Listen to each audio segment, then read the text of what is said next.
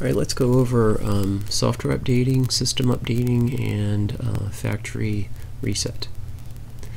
Alright, so if you get a new SPI file, a new software file, without an EEPROM file, a preset file, a profile file, if you know it's just software updating and none of the preset knobs or anything like that are changing, then you can just update the SPI file.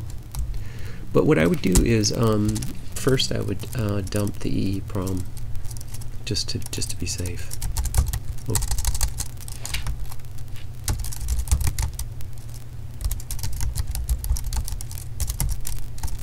And my EEPROM.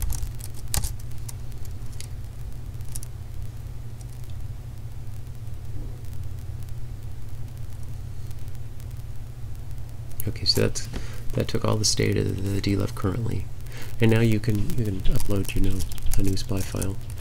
So let's say we want to that be a pump. Oops, sorry.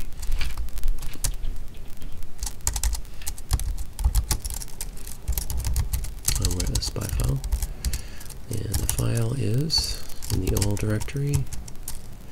And the latest one starts with an AA, I think. Let me see.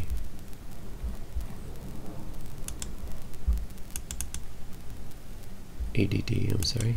Okay.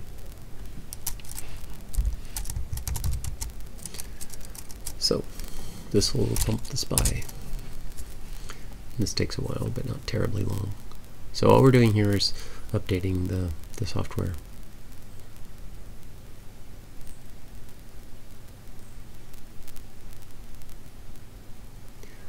And it's kind of boring. There we go. So, how can we determine that we actually did it correctly? Well, the D-Lev is not giving us any errors or anything like that, but we can explicitly check by using the HCL command.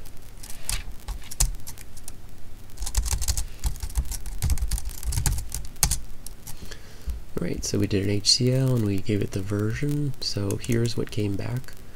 ADD 46826, and that matches the SPI file here that we uploaded, so that's cool. So we did our software update.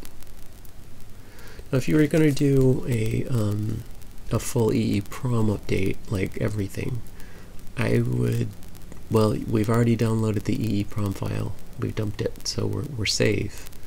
But I think for convenience I would probably also dump my profile that I use.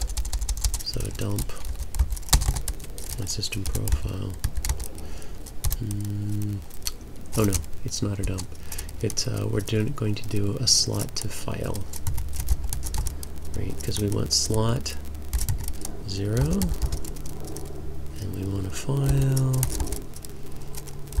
my pro 0. And we're in pro mode. So we downloaded profile slot 0 to profile my pro 0 DOP.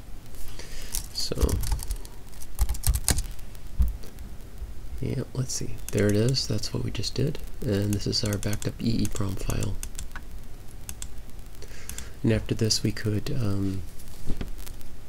then blast it with the new EEPROM file, which would replace everything, and then we would then upload our this my pro 0 DOP to the slot 0. So that would be like FS. I'm not going to show the EEPROM update pump because it takes forever. Slot 0, and then that should do it. So it uploaded the profile file to ProSlot 0. So we've restored the system profile that we use all the time in slot 0 after we uploaded the EEPROM file. And setting the D-Lev back to the factory fresh state, doing a factory reset, is just a matter of uploading an EEPROM file, pumping the D-Lev with an EEPROM file that came on your thumb drive. then it'll be exactly the way it was when you first got it.